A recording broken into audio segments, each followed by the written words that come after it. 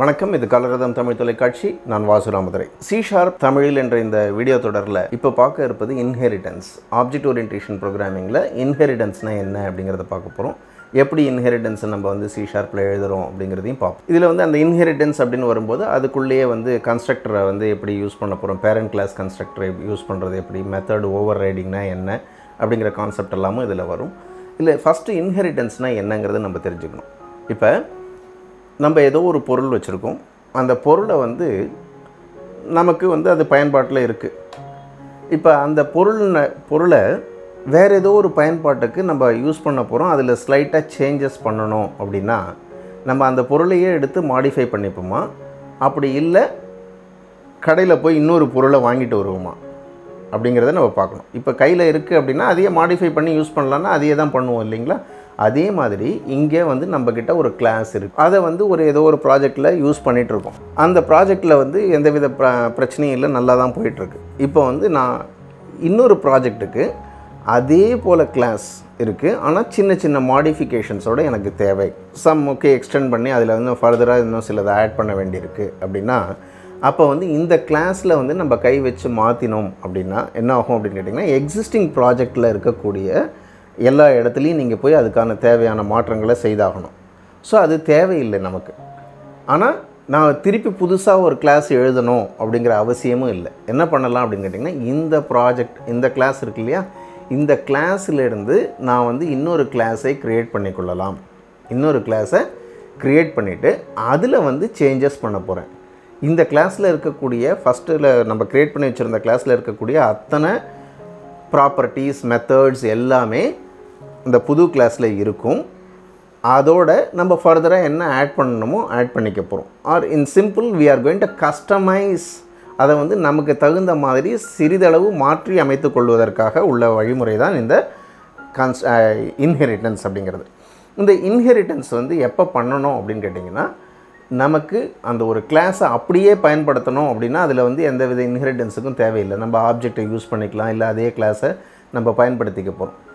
மாற்றங்கள் செய்யணும் அப்படின்னா மட்டும்தான் இன்ஹெரிட்டன்ஸ் நம்ம யூஸ் பண்ண போகிறோம் இல்லைங்களா. இந்த இன்ஹெரிட்டன்ஸ் அப்படிங்கும்போது பேரண்ட் கிளாஸ், சைல்டு கிளாஸ் அப்படின்னு சொல்லுவாங்க. சில பேர் என்ன பண்ணுவாங்க, சூப்பர் கிளாஸ், சப் கிளாஸ் அப்படிம்பாங்க. சில பேர் பேஸ் கிளாஸ், டிரைவ்டு கிளாஸ் அப்படிம்பாங்க. எல்லாமே ஒன்று தான். பேரண்ட் கிளாஸ், சைல்டு கிளாஸுங்கிறது தான் super class, sub clause, base class, derived கிளாஸுங்கிறது ஒன்று தான். இப்போ நம்ம C# பொறுத்த வரைக்கும் பேஸ் அண்ட் டிரைவ்டு அப்படின்னு தான் நிறைய இடங்களில் டாக்குமெண்ட்ஸ்லாம் இருக்கும். நம்ம அதை ஃபாலோ பண்ணிக்கலாம். இதே ஜாவாவில் போய் பார்த்திங்கன்னா சூப்பர் சப்னு போட்டிருப்பாங்க. ஸோ அங்கே போகும்போது நம்ம அந்த டெர்மினாலஜிஸை பயன்படுத்திக்க போகிறோம், அவ்வளோதான். பட் அடிப்படை விஷயம் ஒன்று தான். இங்கே பேஸ் அப்படின்னா பேரண்ட், டிரைவ்டுனா அதிலிருந்து உருவாக்கப்பட்டது அப்படிங்கிறது தான் கான்செப்ட். இப்போ நம்ம ஸ்டூடெண்ட்டுன்னு வச்சுருக்கோம். இப்போ இந்த ஸ்டூடெண்ட் கிளாஸில் நம்ம எந்தவித மாற்றத்தையும் செய்ய விரும்பலை.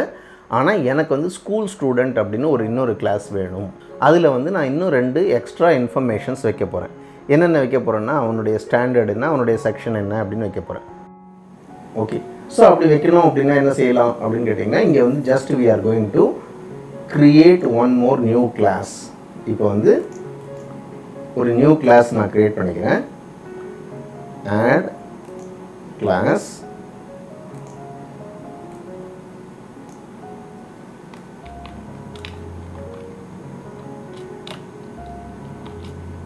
School student.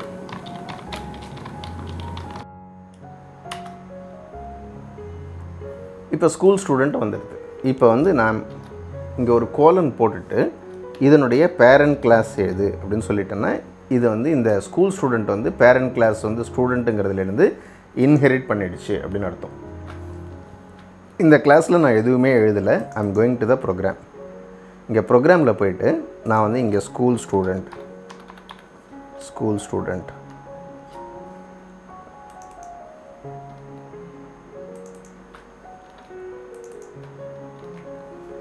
ஸ்டூடெண்ட்டுன்னு கொடுத்துட்டேன். இப்போ ரன் பண்ணால் 12, 45, 60 ஏதோ ஒன்று கொடுக்குறோம். ஸோ இந்த டேட்டா கொடுத்துட்டோம். It is working. இந்த செட் டேட்டா, கெட் டேட்டா நான் எதுவுமே ஸ்கூல் ஸ்டூடெண்ட்டில் கொடுக்கல. இது எல்லாமே எங்கேருந்து வந்தது அப்படின்னு கேட்டிங்கன்னா இந்த பேரண்ட் கிளாஸில் இருக்கக்கூடிய விஷயங்கள். ஸோ நம்ம வந்து இன்ஹெரிட் பண்ணும்போது அதில் இருக்கக்கூடிய பப்ளிக் மெம்பர்ஸ் எல்லாமே நமக்கு இங்கே இன்ஹெரிட் ஆகிடும். இன்கேஸ் இதில் ஏதாவது நம்ம ப்ரைவேட் அப்படின்னு போட்டிருந்தோம் அப்படின்னா that will not work. Say for example இதை ப்ரைவேட்னு மாற்றிடுறேன், இதை ப்ரைவேட்னு மாற்றிடுறேன். இங்கே போய் பார்த்தீங்கன்னா ப்ரோக்ராமில் இந்த செட் டேட்டா ப்ரைவேட்டுன்னு மாற்றினது இங்கே இல்லை அப்படின்னு சொல்லுது. என்னட்டா ப்ரைவேட்னு போட்டுட்டோம்னா அது வந்து இன்ஹெரிட் ஆகாது. ஓகே, ஸோ எதெல்லாம் பப்ளிக்காக இருக்கோ அது எல்லாமே உங்களுக்கு சைல்டு கிளாஸு கிடைக்கும். அதுமாரி ப்ரொடெக்டட்னு ஒன்று இருக்குது. அந்த ப்ரைவேட் பப்ளிக் ஆல்ரெடி பார்த்துருக்கோம். இப்போ ப்ரொடெக்டட் அப்படின்னு கேட்டால், இப்போ say for instance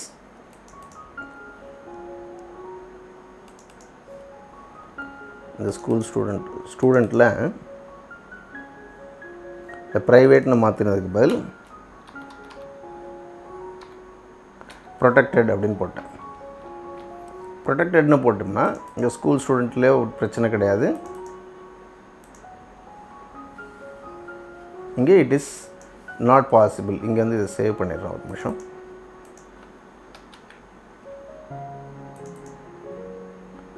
still it is not possible. Of course உங்களுக்கு வந்து இந்த ப்ரொடெக்டடாக நான் சைல்டு கிளாஸில் யூஸ் பண்ணிக்கலாம், சைல்டு கிளாஸ்க்குள்ளே யூஸ் பண்ணிக்கலாம். பட் வெளியிலேருந்து ஆப்ஜெக்ட் வழியாக நம்ம பயன்படுத்த முடியாது.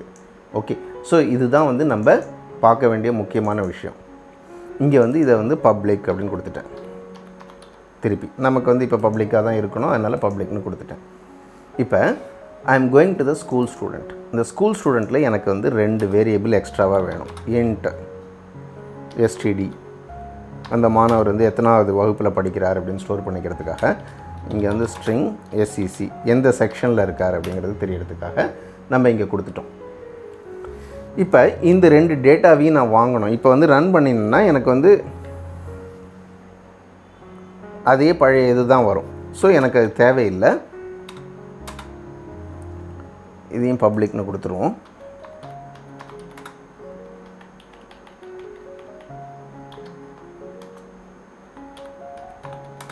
பப்ளிக்னு கொடுத்துருவோம். இப்போ எனக்கு வந்து அந்த செட் டேட்டா கெட் டேட்டாலாம் அதில் இருக்கிறதான் யூஸ் ஆகுது இல்லைங்களா? இப்போ நான் என்ன பண்ணலாம் அப்படின்னு கேட்டிங்கன்னா, I can go to the school student. இங்கே வந்து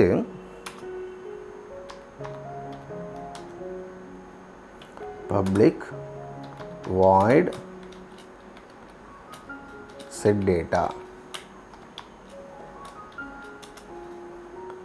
இங்கே பேஸ் டாட் செட் டேட்டா நான் கால் பண்ணிக்கலாம். என்ன ஆகும் அப்படின்னு கேட்டிங்கன்னா, இங்கே வந்து நான் செட் டேட்டான்னு ஒன்று எழுதுகிறேன். எழுதும்போது இந்த பேஸில் இருக்கக்கூடிய செட் டேட்டா, பேஸ்னால் இங்கே வந்து ஸ்டூடெண்ட்டில் இருக்கிற செட் டேட்டாவை கால் பண்ணும். இங்கே செட் டேட்டா என்ன செய்யும், இந்த 3 ஐட்டத்தையும் வாங்கிடும். வாங்கி முடித்ததுக்கு பிறகு நான் என்ன பண்ணலாம் அப்படின்னு கேட்டிங்கன்னா, இங்கே console.write enter std,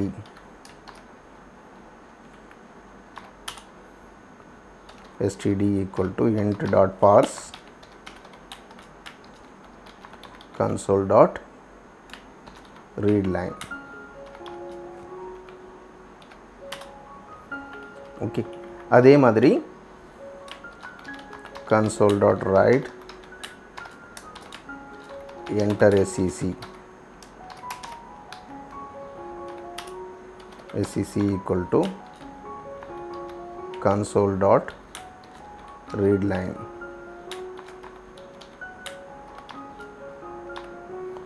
இப்போ கொடுத்துட்டோம்.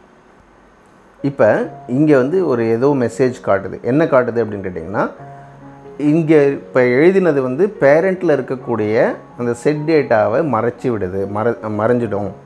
இது வந்து அதை ஓவர் ரைட் பண்ணிடுது அப்படிங்கிற ஒரு கான்செப்ட் தான் இங்கே சொல்லுது. இங்கே பார்த்தீங்கன்னா it chase school student set data heights inherited member அப்படின்னு போட்டிருப்பாங்க. Use new keyword if hiding was intended. உங்களுக்கு அங்கே இருக்கிறது தேவையில்லை அப்படின்னா என்ன பண்ணலாம், இங்கே நியூ அப்படின்னு போட்டுக்கலாம் அப்படிங்கிறாங்க. எனக்கு சில நேரங்களில் என்ன ஆகும்னு கேட்டால், அந்த பேஸில் இருக்கிற செட் டேட்டாவை இங்கே மட்டும் இல்லை, நான் வந்து வேறு இடங்கள்லையும் பயன்படுத்த வேண்டி இருக்கலாம். அப்படி இருந்ததுனால் நான் வந்து இங்கே நியூ போடுறது வந்து டேஞ்சர். ஸோ என்ன பண்ணுறேன், நான் இங்கே ஸ்டூடெண்ட்டில் போயிட்டு இங்கே வந்து இதை வெர்ச்சுவல் அப்படின்னு கொடுத்துட்றேன். வெர்ச்சுவல்னு கொடுத்துட்டு இங்கே வந்து என்ன பண்ண போகிறோம் அப்படின்னு கேட்டால், override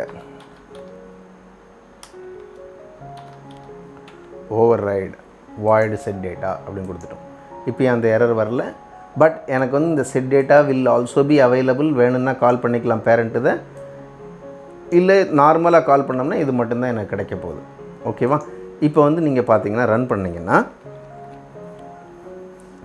ரோல் நம்பர் 12 சாம் 456 செக்ஷன் ஸ்டாண்டர்ட் கேட்குது 12th சி செக்ஷன். பட் உங்களுக்கு வந்து செட் டேட்டாவை மட்டும்தான் நம்ம ஓவர் ரைட் பண்ணியிருக்கோம். இந்த கெட் டேட்டாவையோ இல்லை ஸ்ட்ரிங்கையோ நான் ஓவர் ரைட் பண்ணலை இல்லைங்களா?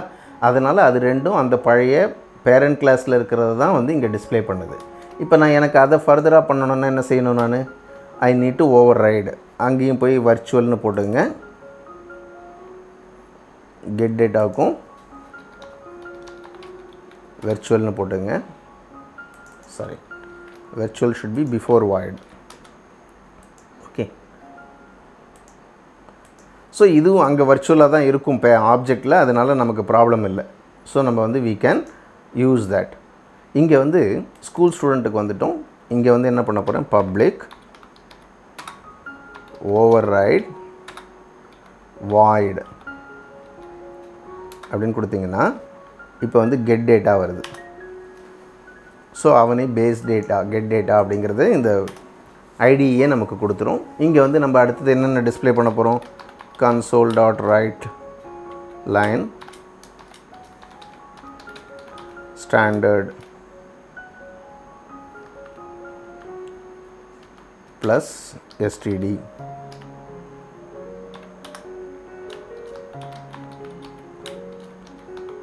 write line section plus sec. இப்போ கொடுத்துட்டோம். இப்போ ரன் பண்ணி பார்த்தோம்னா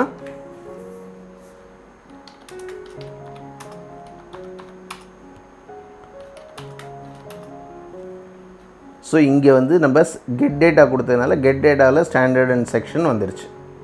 நம்ம வந்து அந்த டூ ஸ்ட்ரிங் மெத்தடை இன்னும் நம்ம சேஞ்ச் பண்ணலை. டூ ஸ்ட்ரிங் மெத்தடையும் சேஞ்ச் பண்ணால் அது இங்கேயும் உங்களுக்கு ரிஃப்ளெக்ட் ஆகும். இப்போ டூ ஸ்ட்ரிங் எப்படி பண்ணலாம்? Public override string to string.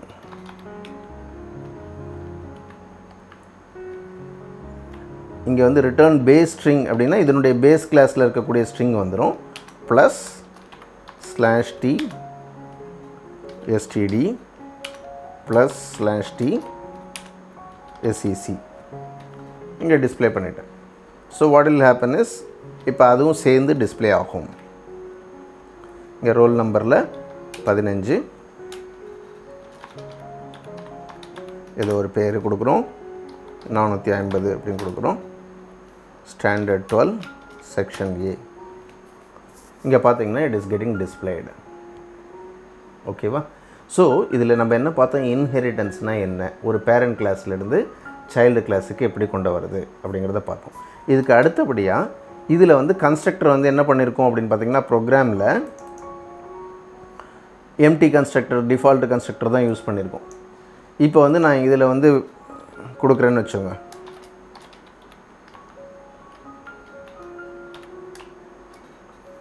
$455 அப்படின்னு கொடுத்தா ஸ்கூல் ஸ்டூடெண்ட்டில் அந்த மாதிரி ஒரு கன்ஸ்ட்ரக்டர் இல்லை அப்படின்னு சொல்லுது.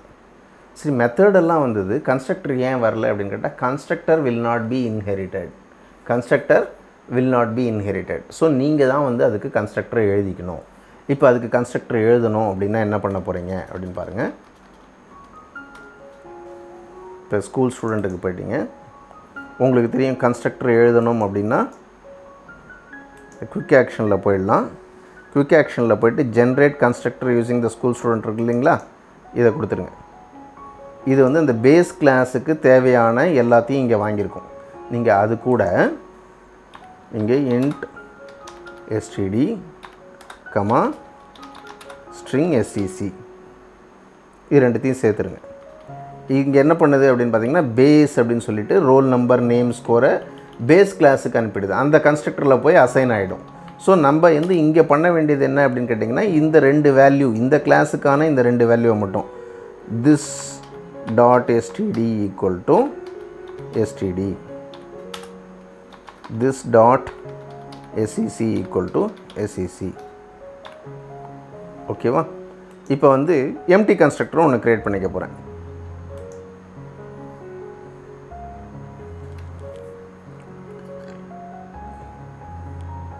ஜென்ரேட் எம்டி கன்ஸ்ட்ரக்டர் வந்துருச்சு இல்லைங்களா? இதுலேயும் என்ன பண்ணலாம்? Of course it is not necessary, but it is a good habit to call the base constructor also here. Okay, so என்ன ஆகும்? base constructor மூலமாக parent classல இருக்கிற எல்லாத்துக்கும் டிஃபால்ட்டாக இதுவாகிடும், ப்ளஸ் இந்த std and secல டிஃபால்ட் வேல்யூஸை போட்டுடும். ஓகே, இப்போ போய் பார்த்தீங்கன்னா உங்களுக்கு ப்ரோக்ராமில் I can enter 1,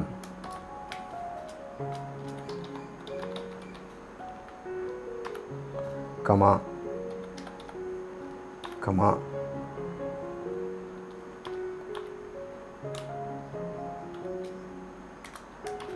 B section அது மாதிரி கொடுக்கலாம். இந்த செட் டேட்டாவை நான் இப்போ இங்கே டேட்டா பாஸ் பண்ணதுனால I am not using it. இப்போ ரன் பண்ணால் நம்ம கொடுத்த வேல்யூ வருதுங்களா? So this is constructor. அங்கேருந்து பேரண்ட் கிளாஸ், இது வந்து கன்ஸ்ட்ரக்டர் ஓவர் ரைடிங்னு சொல்ல மாட்டோம். என்னட்டா constructor is not getting inherited. Parent கிளாஸோட கன்ஸ்ட்ரக்டர் இங்கே கிடைக்காது. ஓகேவா? ஸோ இதுதான் நம்ம ஞாபகம் வச்சுக்க வேண்டிய முக்கியமான விஷயங்கள். ஓகே, இந்த வீடியோ உங்களுக்கு பிடிச்சிருக்குன்னு நினைக்கிறேன். பிடிச்சிருந்தா ஷேர் பண்ணுங்கள், அதேமாதிரி லைக் பண்ணுங்கள். உங்களுக்கு சந்தேகங்கள் இருந்தால் அதை கமெண்ட் பண்ணுங்கள். ஃபர்தர் இன்ஃபர்மேஷன்ஸ் உங்களுக்கு உடனுக்குடன் கிடைக்கிறதுக்கு சப்ஸ்கிரைப் பண்ணுங்கள். நன்றி, வணக்கம்.